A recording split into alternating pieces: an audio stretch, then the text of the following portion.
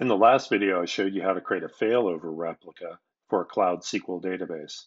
In this video, I'll show you how to create read replicas for your Cloud SQL databases.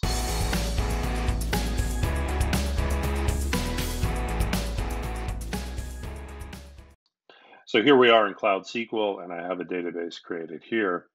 If we scroll over to the action menu on the right, notice there's a choice, create a read replica. So let's click on that choice.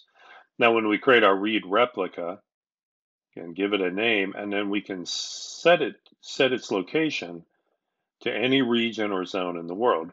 So our main database is located in Northern Virginia.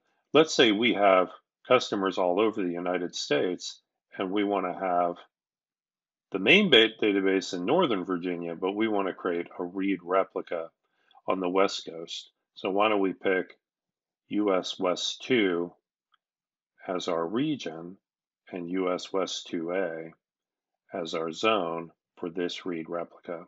And then hit create, and that read replica will be created for you. Now, what's the difference between a read replica and a failover replica? A failover replica is only used in the event of the main database going down.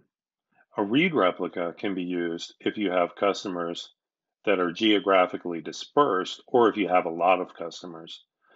I guess the difference between a failover replica and a read replica is a failover replica doesn't get an IP address, and it only would ever be given an IP address in the case of the main database going down, whereas read replicas will be given their own IP addresses. So if we want to send a database read to one of the read replicas, we just specify the different location. Anyway, it'll take a few minutes for that database to be ready.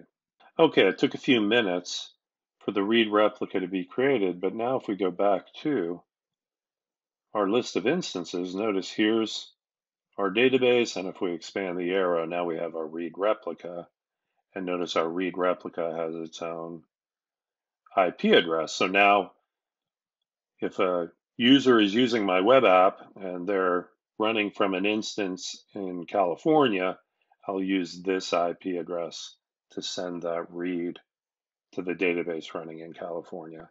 And if they're running from a web server that's in Northern Virginia, then when we do a read, we'll use this IP address right here to send the read there. And we could have as many read replicas as we wanted to all over the world if we had customers all over the world.